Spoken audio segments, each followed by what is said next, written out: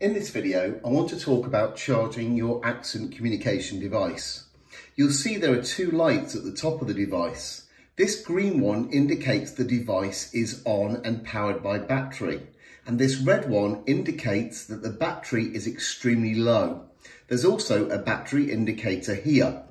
I'm going to plug the device into its charging port, which is located on the rear of the device. And now you'll see that that red light has changed to an orange light. So it's now charging. You'll also see the battery indicator has a charging point on there. If you have any problems with your device, it might be well worth resetting your device if it's not seeing the charger or the light here isn't showing at all. To reset your device, just use a standard paper clip. Here I'm going to open the paper clip up and I'm just going to pinch the end of the paper clip so it's exposed and thin.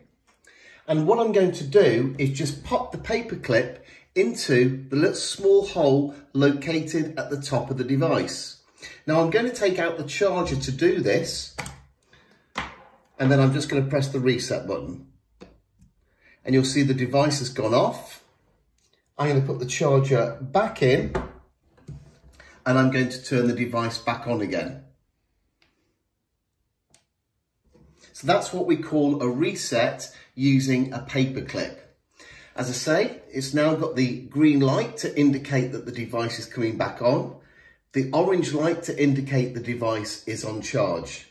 We recommend that you charge a device every evening. Irrespective of how much it's used, it's worth charging the device to ensure the batteries are at full capacity each and every day.